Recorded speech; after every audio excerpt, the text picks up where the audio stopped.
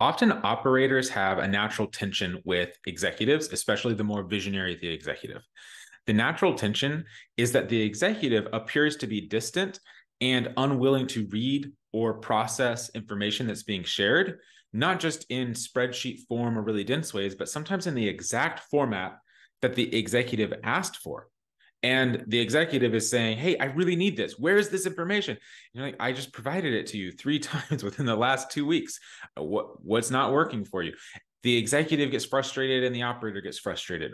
And what I found is that there tends to be a natural disconnect between the executive's goal in identifying the type of information they want to receive and the actual expression that the executive gives. So the executive may say something like, "I really need to see how much we're spending on people versus how much we're spending on technology and tools and systems." And the operator goes, "Okay, I'll go make that." And you go and format a spreadsheet a certain way. And then the executive may say, "I want you to tell me every day on Friday in a Slack message." Well, what the executive is actually after, we don't even know in this scenario. I'm not really speaking to the executives today.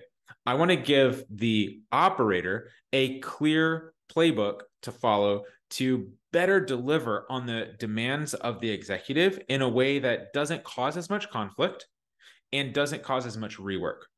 Here's the main method. When the executive makes a demand or says they didn't receive something, let's go ahead and do the humble thing as a communicator and make the assumption that our communication didn't land. This is the key ingredient to becoming a better communicator. We have to always say that even if we expressed, if the expression didn't get received, then it didn't land. And we've got to try to find another way. That's the first thing we have to do. So step one, embrace communication is our responsibility to land. Now, step two is to follow the ask or the pressure with more curiosity than commitment. I was just working with a client who the executive and operator were going back and forth about many things right in front of me around spreadsheets and different formats and information requests. And the executive made one of these statements like, "I need this." And the operator thought in their brain, "Oh my gosh, if I do that, there's all this effort that I have to do, all this rejiggering I have to do." And the executive is just going to look at it then and say it's not good enough then, and they're going to create more work for me.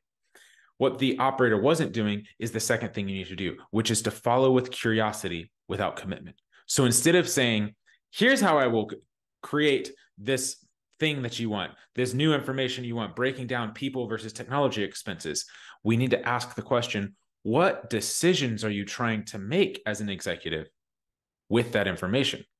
When I stepped in and showed the operator how to ask that question, then the executive suddenly said, "Well, I'm trying to figure out my guardrails right now for gross margin and whether or not we should be investing in new technology, but maybe we need to take on that technology cost because it's going to create more revenue or margin in the future. That's what I'm trying to do." Well, that changed the conversation completely because it turns out the operator didn't need to go calculate operations budgets by technology spend and people spend a different way than was already being calculated and had already been reported. Instead, the operator has a chance to provide extreme value to the executive by helping them make those decisions. And we just completely shifted the conversation to that. So the habit that I'd like you to adopt, and this works, I've used it many times in my role as a COO and as an operator to high-level executives, is when the executive says they need something or want something and it must be a certain way, we don't have to commit to action right then. We can say, "I'll think about it. I'll get it the way you need, whatever." But we're going to ask the curious question of, what are you trying to do with that information? And when we ask that well, and we might have to say, "What else?